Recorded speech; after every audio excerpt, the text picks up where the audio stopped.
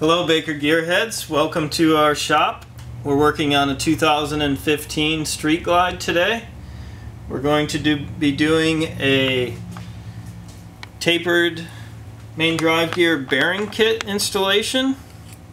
This is shown on our grudge box gear because I'll be finishing up with the grudge box install.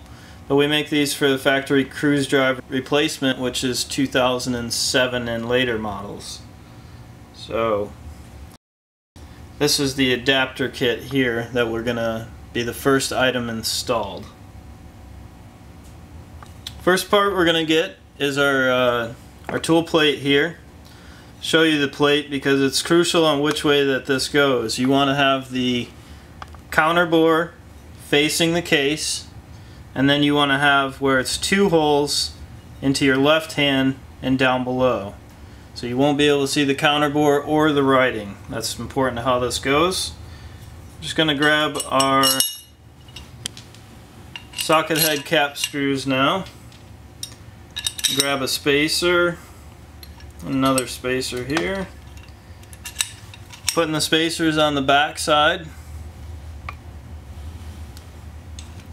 Grab our wrench.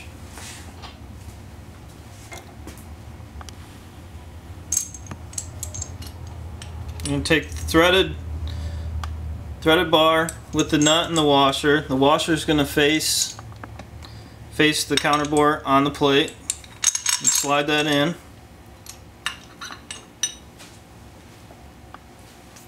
You're going to take the cup next and put that on the end of that assembly. Should snap on there with a little bit of, it's a snug fit. It's got an O-ring on there to help fit. So careful with the assembly, you can drop pieces.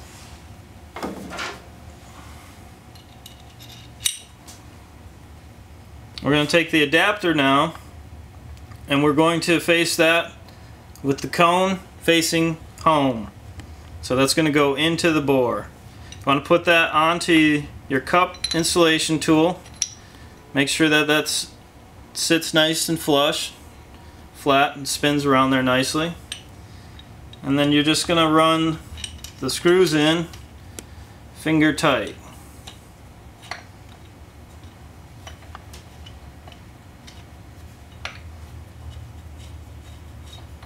You don't need to run these tight yet because we're going to back them off here in a second.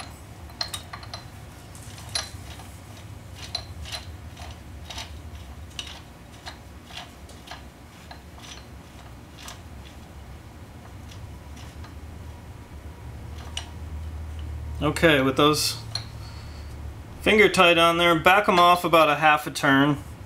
And then what you want to do is hold the plate straight and then start running the nut in. And what this is going to ensure is that the cup goes in straight to the bore. So I'm turning the nut on the back side here.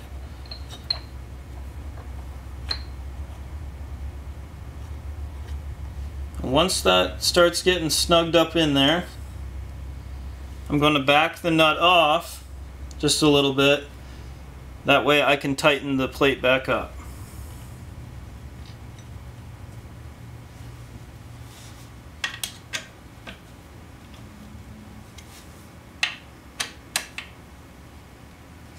Okay, you can tighten the nut back up now.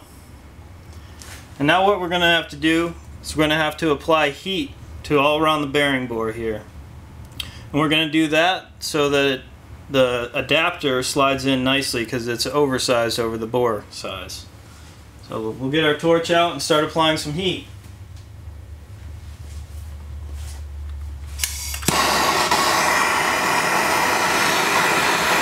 You want to achieve 175 degrees to 200 degrees Fahrenheit when you're doing this.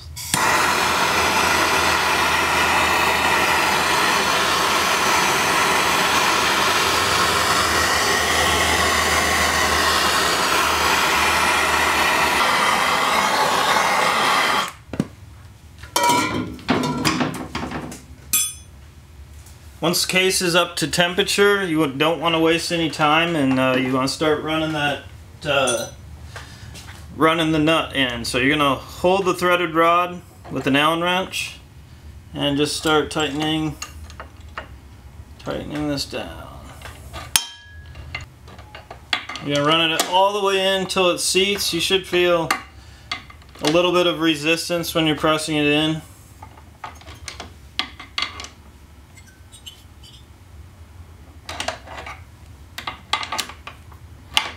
If it gets tight at any point, you'll want to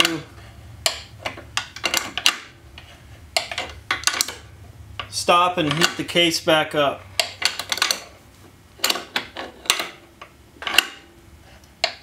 It should just drive right in.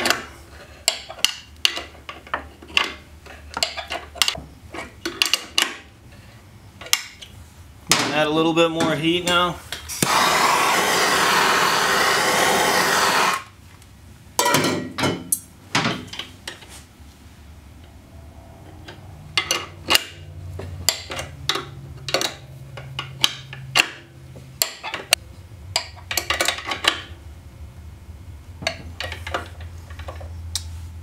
The tool should sit about flush when it's all the way in there. So once that's in there like that, and the tool's tighten all the way up, you know that the adapter is seated all the way. At this point you can back it off. And you want to do a visual check of this. And I'll show you how to do that here.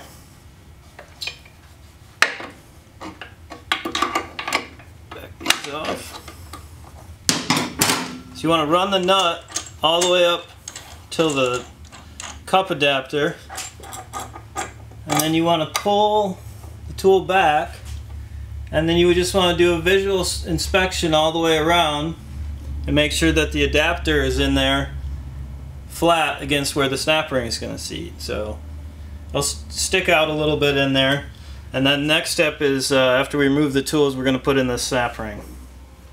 So everything looks good and flush in here, so we're going to remove the tool.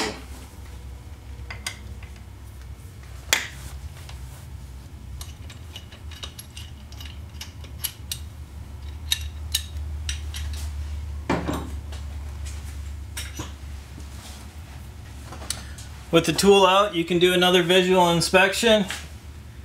Look around and make sure that the cup is seated flat. And we're going to install our snap ring. Snap ring is a beveled snap ring, and so it has an edge on it.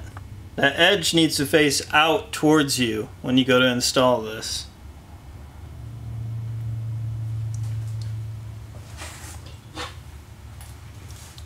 Another trick with the snap ring pliers is that the tines are offset.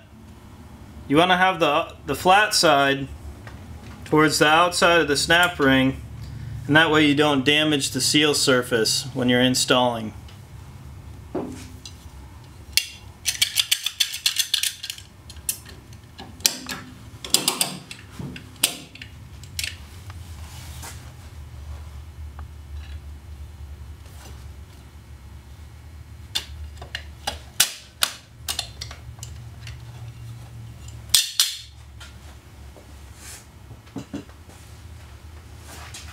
Once the snap ring's in, you want to again visually check and inspect and make sure it's gone all the way into its groove. And it should look something like this, where the ears are about that far apart. Now we're going to install our main drive gear. We're going to use a main drive gear, Tool A-07 is our main drive gear assembly kit. That's the tool kit. If you don't use our kit, you need to use the sprocket pulley spacer that's included with the kit. That way you can properly space it out, because the factory cup for tool installation is not deep enough to install it properly. So that's just a little tech tip there. The gear I've sprayed down with a light lubricant, WD-40. Works well for this. You can spray as much on there as you want. You don't want a heavy lubricant. Like you don't want to use transmission lubricant at this point. Just a light lubricant for this installation. Check to make sure that your O-ring's on there, and check to make sure that you do have a spacer on there. Kind of hard to see in here, but the spacer is already installed. I'm going to go around to the other side of the bike to get the main drive gear through, and I'll meet you guys back over here. Quick tip before I put this in on the other side. I've taken the cup and already put it in there and put the bolt through. You want to take your time and make sure that the threads don't hit the seal while going through. So, and when you're installing this from the other side, just gently slide it in there. We don't want to rock or bang the needle roller bearings on their bearing seats here.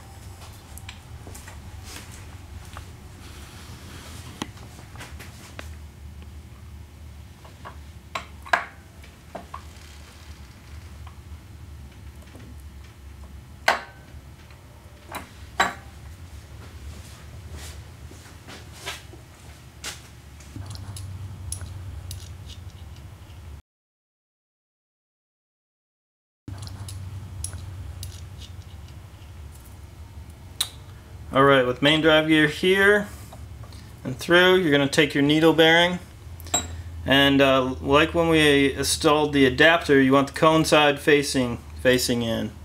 If you install this backwards, it's not going to work right and won't roll, so you can't really.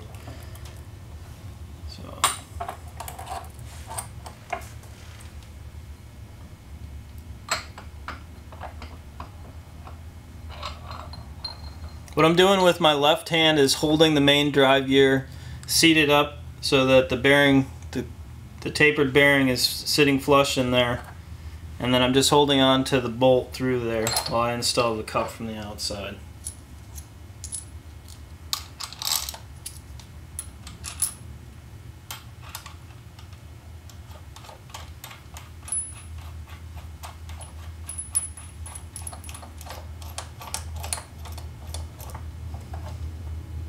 Finger tight up the nut, and then you want to take your other hand and grab onto the cup and pull it straight out so that the bearing and main drive gear stay straight to the tapered setup. This will help on the full install here. And you're going to take the wrench and go in from the back side and hook onto the bolt, and then you want to take your other wrench here and just start running it in. Once you get a little tension on it, you'll be able to hold this cup side and hold the tension on it. So now that I've got a little tension on the bearing, you can see the wrench will stay up here because I'm keeping that torque on it while I tighten this up.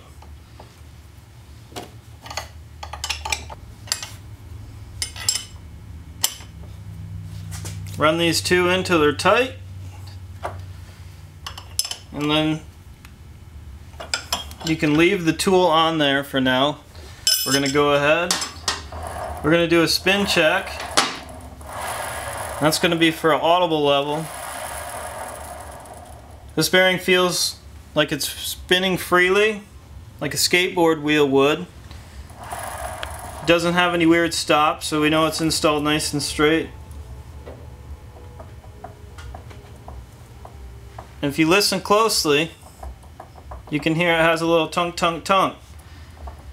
This bearing seems like it's set up correctly, but I'm going to go ahead and do the next procedure, which is check it with a dial indicator. When you're installing this tool, it's just a flat plate. You can actually use the install tool plate too if you'd like, but make sure that the plate doesn't hit the main drive gear like that. Hits the tool, so you want to make sure it can still spin a little bit freely if you need it to. So we can check a couple different locations on there. This is just a magnetic based dial indicator.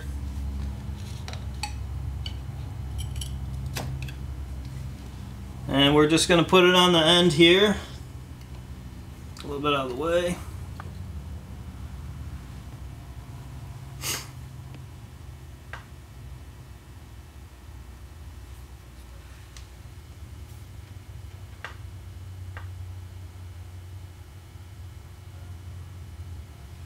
I'm just setting it to 0, but when checking this, you just want to do a straight in and out pull, in and out. That way, that's how you check the end play on these. The tolerance is 0.0005, half a thou, to 0.003 3/1000. So half a thou to 3/1000 is the tolerance on this. This gear here is measuring in at 1.5 thousandths. So we don't need to take it apart and check and change out the spacer. If we did have to, if it was too tight, we'd take out the spacer. Too tight meaning the gear wouldn't spin. We need to add a fatter spacer. If it's too loose, you'll add the thinner spacer, and that will tighten it all up. So I'm going to remove this now and remove the tool and get to installing the seal and everything else. Thanks for joining us today, guys.